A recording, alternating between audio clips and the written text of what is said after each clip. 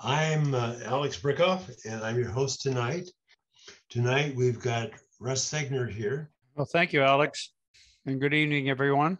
Many of you have been to by DuPont. Very few of you have probably stopped there on your way south to Olympia. Anyway, DuPont is a really old town on the water south of Tacoma and just north of the Nisqually Delta, north of I-5. And the reason DuPont exists is back at the turn of the century in 1906, they built the Dynamite factory here. Up until that time, most of the logging and mining and construction work was handled in a very primitive way with nitroglycerin and black powder, which were both very dangerous explosives. So the DuPont Company from back east built a plant here with access to the water so that they could ship product all over the Northwest, up and down Puget Sound. They shipped down to California and all the way up to Alaska. Here is the orientation of the plant. I-5 comes right through here, and over here is the water side where there was a wharf, and we'll be taking a look at that. Here's the location of the wharf, and the trackage comes up here, up to the top, and then this is the main plant. And the little museum that you would visit there today is right in here. The plant was also served by the Northern Pacific, which is that trackage that runs along I-5 down toward Olympia. And it fed standard gauge material into the plant for the manufacturing of the explosives. There must have been 4 or 5 miles of trackage inside the plant, handling the materials amongst the buildings. And then when they were completely packaged up, they were either shipped out by rail on the NP or down the trackage that goes down the canyon, down to the wharf, and shipped, put on freighters and shipped up and down Puget Sound. In the 60s, the plant closed down, and DuPont sold the property, put it on the market, and Weyerhaeuser bought it. Weyerhaeuser wanted to have better access to the water, and they thought they could access the water for shipment of logs to Japan. And they acquired this property from Weyerhaeuser, about 1,000 acres. And everything was all ready to go as they were preparing to, all the buildings had been demolished and moved away. And the federal government changed the rules with regard to export of logs. So you no longer can ship raw logs to Japan. They had to be manufactured here and then shipped to Japan. So Weyerhaeuser bought this property and had no use for it. Well, fortunately, they had an arm called Quadrant Corporation that develops housing and shopping centers and business parks. And so they handled the redevelopment of this property into a planned unit development, brand new city, still named DuPont, and it's adjacent to the original town site. All of the elements of the Dynamite factory were removed except for a few that still exist. And part of the property has been redeveloped into a golf course, and that's what this is all about. But they left a few remnants in place as sort of artifacts and visual reminders of what was there. And here's, for instance, a piece of trackage that's going in between 2 large concrete structures. I suspect some of you know a little bit about dynamite or manufacturing of explosives, but many of the structures had walls that were basically concrete or big earthen berms on one or both sides, and the front wall and the back wall were designed to be blast exits for explosives, as if they had an explosion, and it would not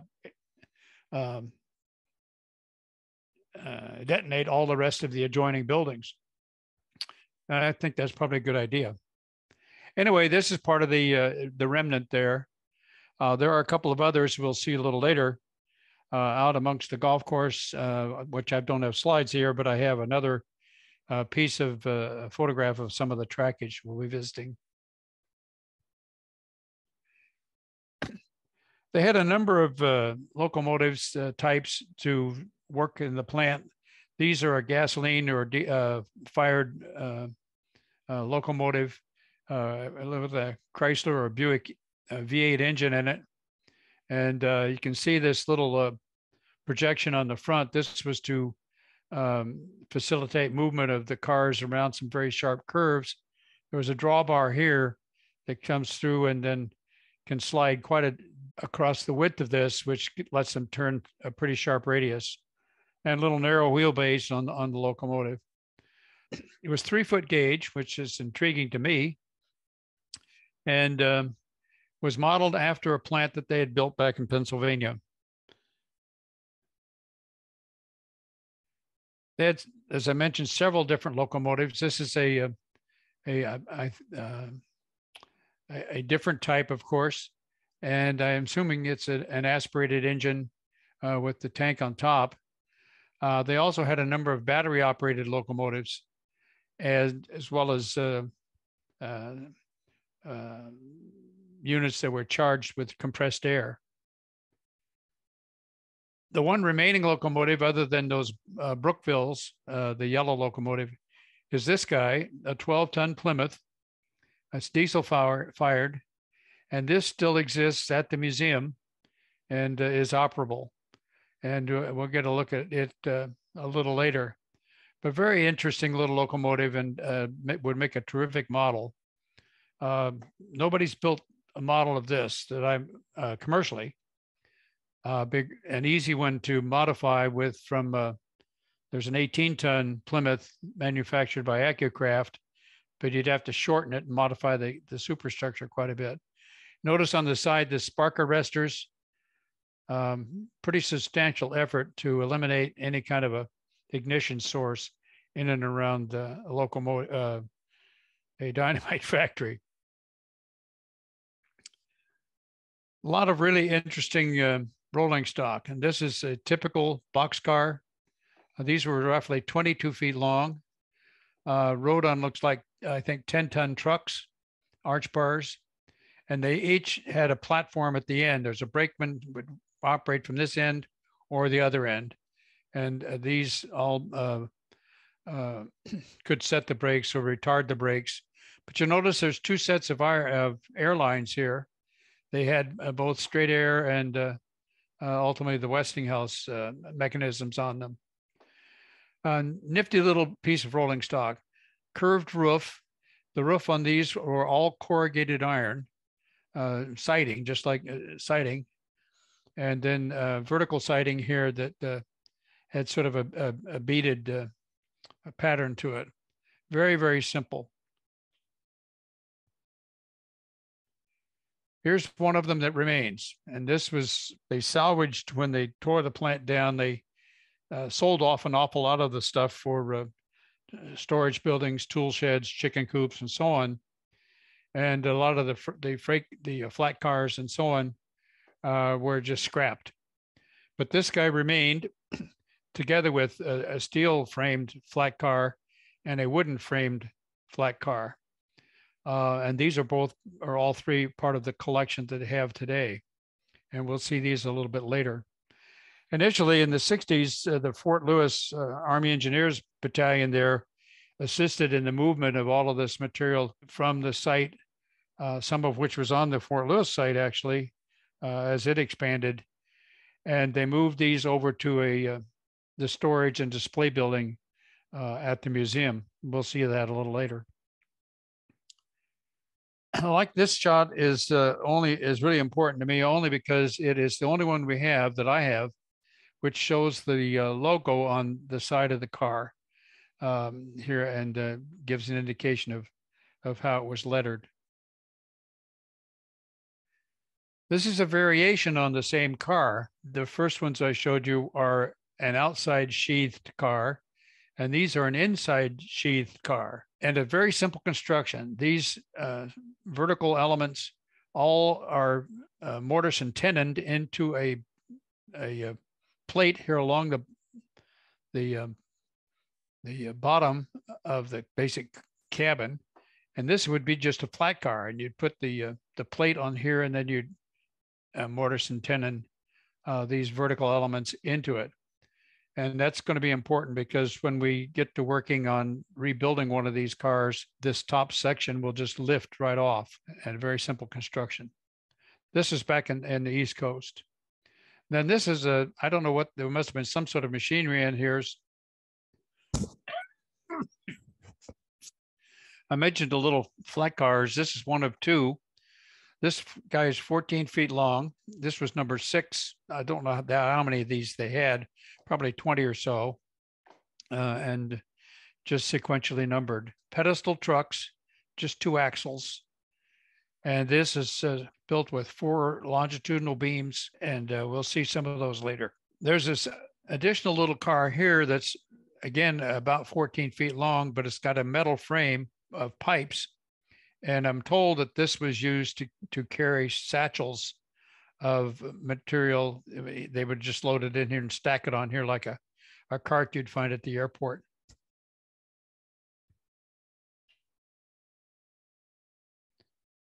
This little guy is intriguing to me because, again, it's a 14-foot flat car, but they've added a tool crib and some storage elements on it and a roof to make it a component of a work train, or probably used to work on track and that sort of thing. I've built the model of this flat car for one of my MMM cars in 3/16 inch scale. The rascal's about 2 inches long.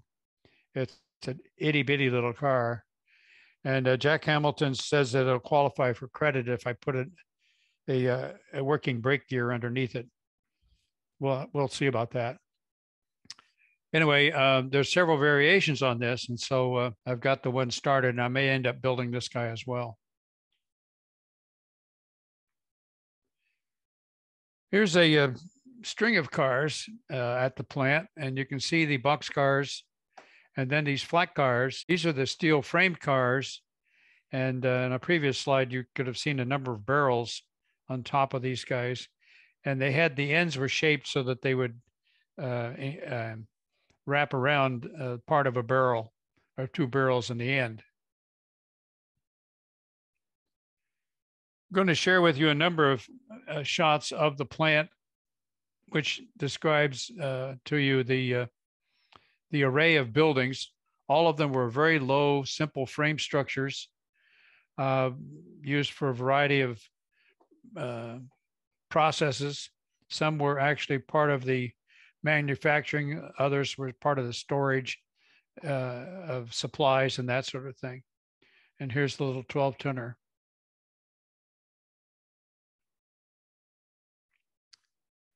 These are the steel framed flat cars with a piping ends, which we have replicated in one of the cars that we rebuilt. We'll see that in a bit. Another shot of the trackage gives you an idea of the sharp curves and that sort of thing. A lot of buildings scattered throughout the campus. I know that there is a shot of the little engine house, and I cannot find it in my files, but it's a similar to a 1-stall engine house with a little clerestory for ventilation. Again, a number of buildings. These are corrugated iron sheathing and steel metal roofs. This has got shingles on it, and most of them are painted gray, but this one has a little more personality. So this may, for all I know, have been a lunchroom or something like that. And you see the vents on top, probably a kitchen. Again, an array of buildings, and these flat cars that I mentioned. These are the steel cars.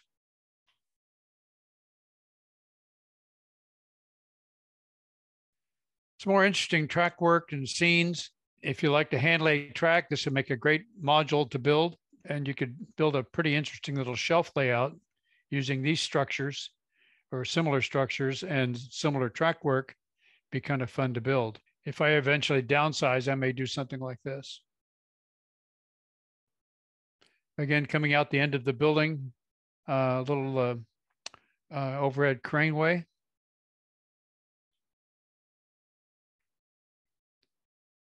Again, some shots amongst the buildings, a lot of wood decking to facilitate the movement of other vehicles up to the loading and so on.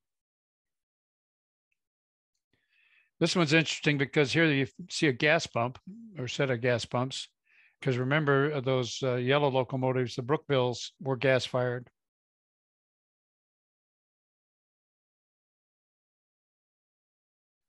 This is up at the top of the canyon. And this is where the track bends out of the plant site and starts to head down toward the water. And I thought this was an interesting shot. It shows the a couple of the guys on the crew and ready to move probably down the canyon. Here's a train set going down the hill and the locomotive running in front of it on the downhill side of the train to help protect it from breaking loose. That would be a big concern. You got a guy standing here to man the brakes on these cars. This is about a 4.5%, 5% grade. The right of way is still intact as a trail. And it's a pretty nice little hike. I talked with one of the staff there today, and she said that this part of the trail system, which is extensive now throughout the complex of the golf course and the adjoining properties and the old plant site, that this is one of the more popular hikes. Not going to understand why. It's very, very pretty stream bed here coming down to the water. And again, looks like a guy sitting here on the flat car. And I think a lot of people wonder, well, why they put a spacer here? You know, they probably did that for safety in case this blew up. It would keep the locomotive. No, that's just kidding, because if one of these torched off, everything would be gone.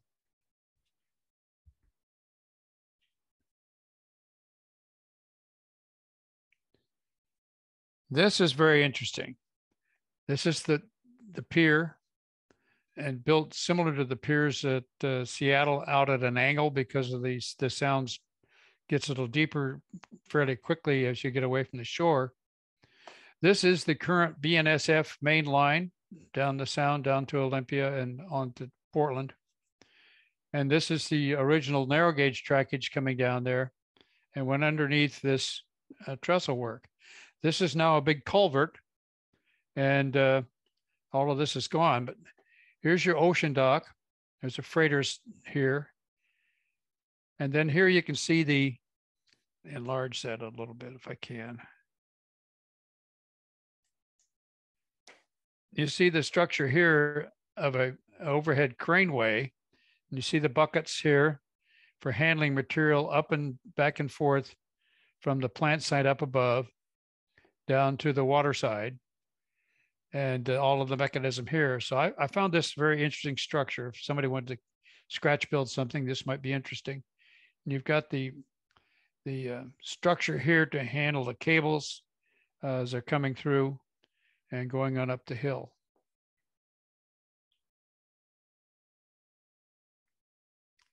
This is on top of the wharf. And again, I find the track work very interesting.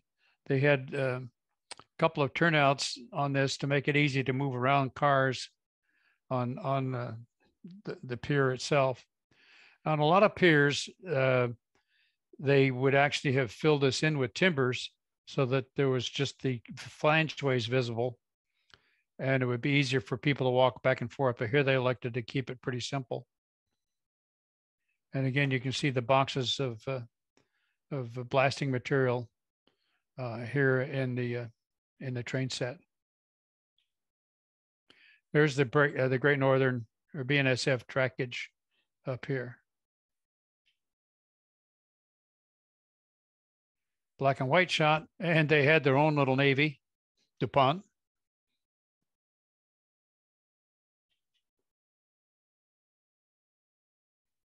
And then this is the culvert underneath that Burlington Northern right-of-way, which used to be the trestle work here. And this is one of the few segments of original track still visible. When Fred Hamilton and I were down there originally, it's been about 9-10 years ago, with the Olympia guys, used to have get-togethers at various locations. They had a picnic down here, and that's how I became aware of it. The track work extended beyond this point and out toward the water but quite a bit of it had been removed. And subsequent to that, the embankment out to the dock has eroded again, and so less of it's still there. The ocean dock is obviously all gone. And here's the track work that existed when Fred and I were out there. What's interesting, it's just 30-pound rail, which is very small. But you notice this rail has tie plates. It's the only narrow gauge railroad that I'm aware of in the US where they actually had tie plates on it. The Rio Grande and the RGS and Colorado Southern, as far as I know, did not use tie plates. They just put the rail on the raw timbers. These were there when we were down there, but the turnouts connecting these tracks were intact, except that the frog was removed and the points were removed. And so wouldn't be able to rebuild the track work without finding some special source of materials. Again, a shot on the pier.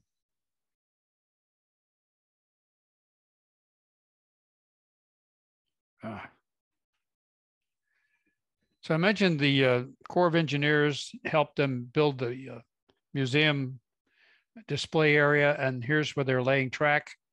This is on the old trackage right of way that came in on the Northern Pacific, and this is the end that goes out to I-5.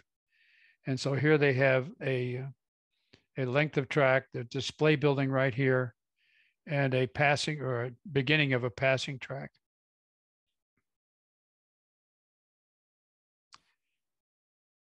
Weyerhaeuser paid for erection of this structure to protect the equipment from heavy snow and rain. Done a pretty good job. And subsequent to this, they've built a sidewalk out here for viewing with old-fashioned streetlights there. Very, very nice area for public view, and picnic grounds and that sort of thing. But this is that boxcar that we're talking about rebuilding. And the two end platforms are pretty bad shape. And Jim Sable and I crawled all over it and under it. And we've got pretty good drawings that Jim's made of this car with the structural members underneath and the dimensions of the platform and so on. This car, I think, could be relatively easily rebuilt. What we envision is taking the siding here, loosening it along the side here, putting beams underneath the door open here, and with chains and winches, lifting the whole structure up and supporting by the beams or the trusses of the structure. This structure then would just lift off of the flat car frame, and we'd roll this out of the way and rebuild the frame itself. These are nominally 8-inch by 8-inch beams that run the length of the car, some 20 feet, and there are 4 of them.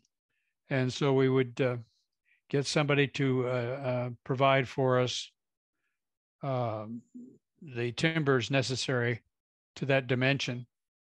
And we could rebuild this with very, very straightforward mortise and tenon joinery. There are tie rods that go laterally across the car to connect them all together. Very simple bolster structure and so on. So if we can find some guys in the Olympia, DuPont, Tacoma area that want to take on a woodworking project of size, we've got all of the elements necessary to make that happen.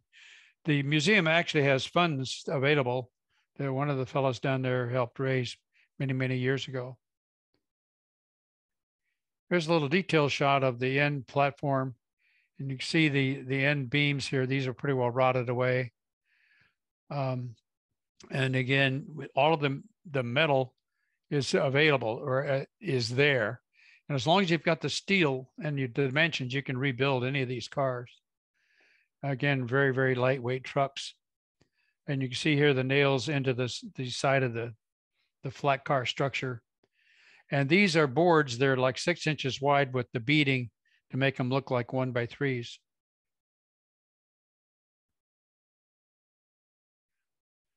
mentioned the steel flat car. This is what it looks like when we took the old material off the top of the old decking off.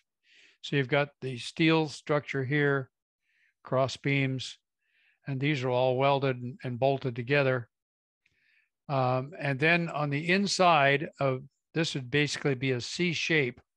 And on the inside of the C shape is a wood piece that's milled with angles here to just nest right inside the inside of that girder, essentially. And it's bolted to the outside. And then this wood structure on both sides is used to anchor the flooring of the flat car across this way. And then those are lag bolted down to that wood structure. And again, the ends are very, very simple piping.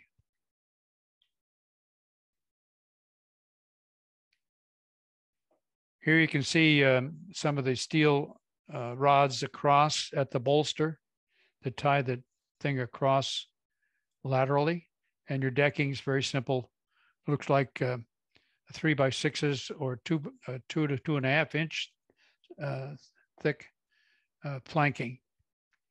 Here's a car that was the condition that it came to the museum when the plant was torn down.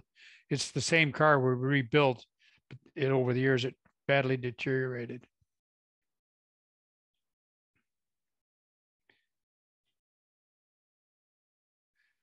So I got a couple of shots of some of us working. There are not too many shots of me in them working because I was the guy with the camera most of the time. I actually did work on these. That's me. And Jim Sable and, I can't think of the guy's name, the other guy. And one of the city guys, Fred. We worked on this thing over a period of like 7 weekends one summer and completely rebuilt this guy and the little 16 or 14 footer. These are the beams that I cut at Snoqualmie and tapered them so that they would fit up inside the steel structure here.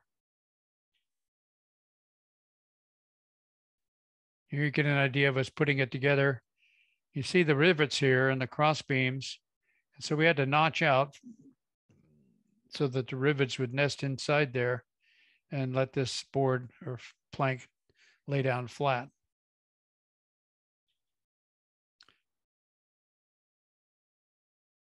And here it's starting to get finally put together. Notice in this case, the trucks are a little different. These are not the arch bars, but this is about as simple as you can get.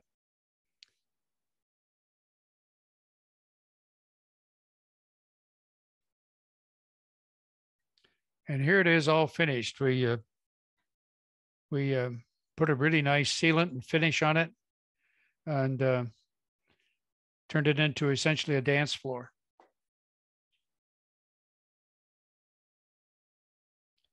And here's the locomotive with the flat car in service.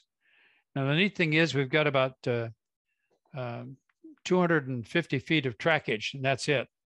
This is the side track, and then the main line is on the other side. And we'd cross this road, which goes into the shops, and the trail would go on down toward the old main plant site, and then all eventually down to the waterfront. And this is just an example of the connection between the locomotive and the flat car.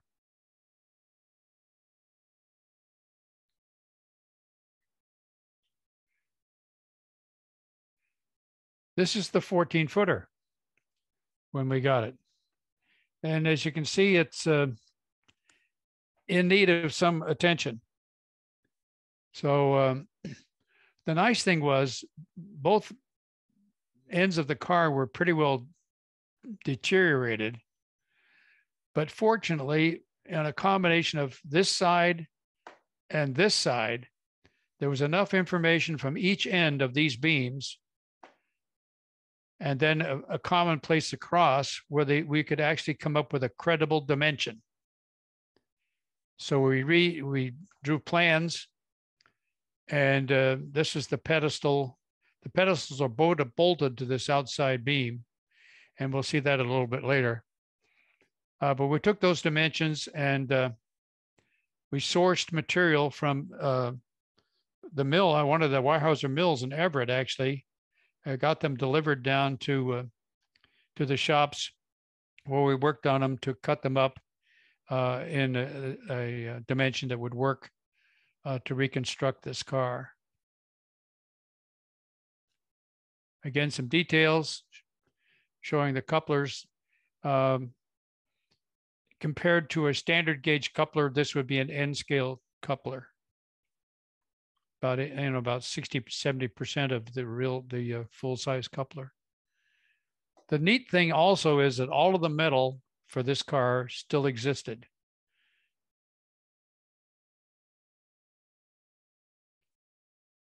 Gives you an idea how it was structured inside. Here is your coupler pocket, and there's a plate here on this side and a plate here on this side. And when you bolted these two beams together, it trapped these plates, a plate here and a plate here, that compressed when the draft gear was either pushed or pulled.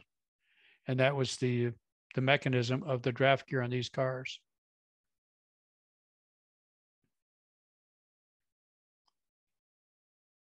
Again, some of the detail with the location of the bolts, the stirrups on the ends.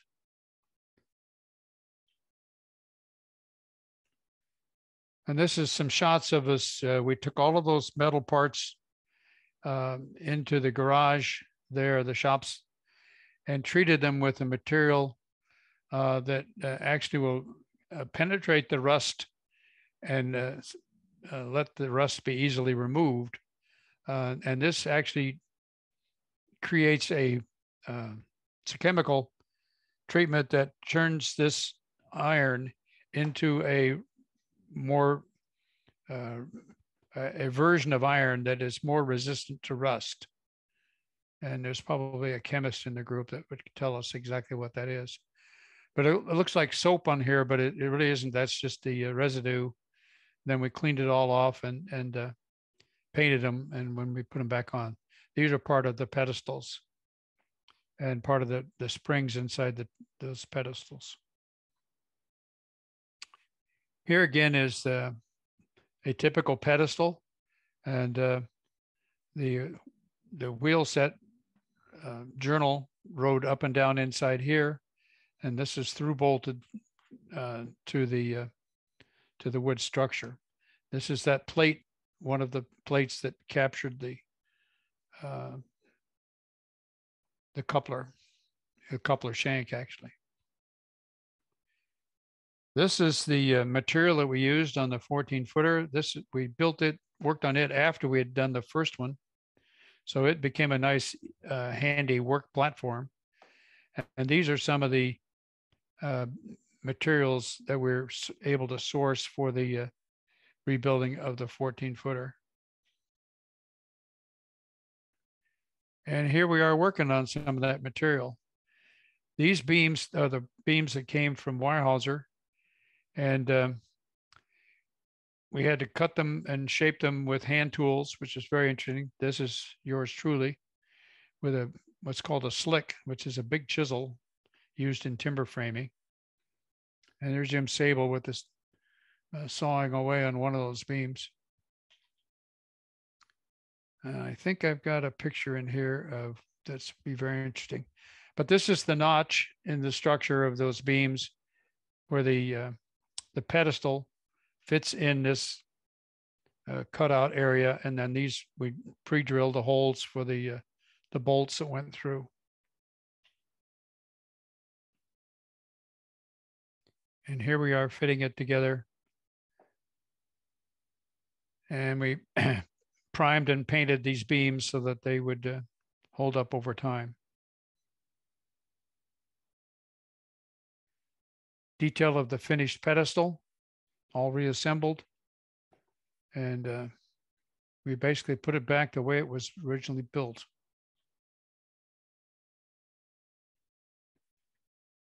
An interesting thing about the structure of these cars, these beams on the outside rest on the pedestals and they carry the weight of the car to the rail. The cross beams are bolted to these longitudinal beams.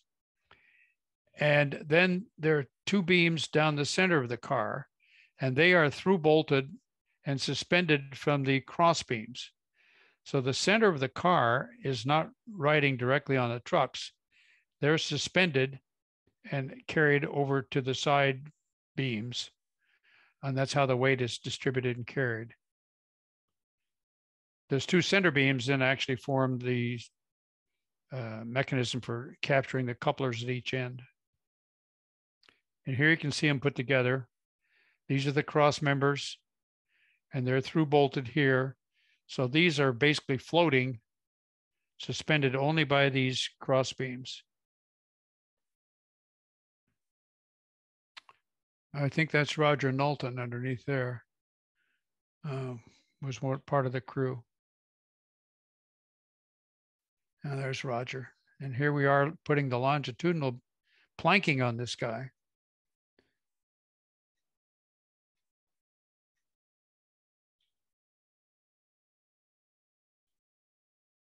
These are some shots of the underbody of one of the cars. There was a second one over at Fort Lewis at the Fort Lewis Museum.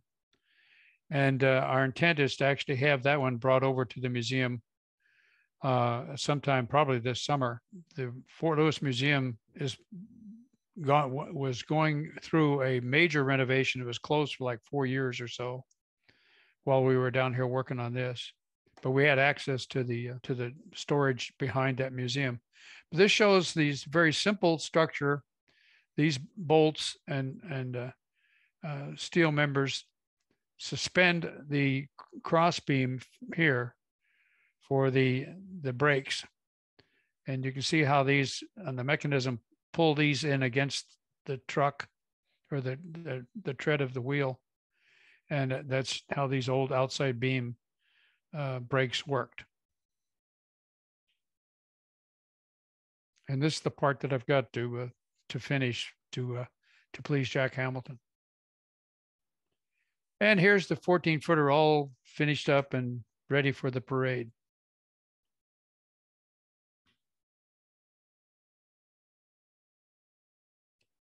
And so we ran it out on the track and back and forth and had a pretty good time with it. And here's the shot of the track as it exists. This is another interesting feature, this very simple little switch mechanism. And this is a lever that pivots here. And then the spring holds it in either position, whether it's on this side or over here, it would hold it in position. Very, very simple structure. And there are several of those that we have available. I don't think I've got it in this set of shots, but the frog here is a 30-pound rail frog. Very rare to find. Well, Don Morenzi, who is one of the key guys down at the Carter Car Museum in California, found one for me.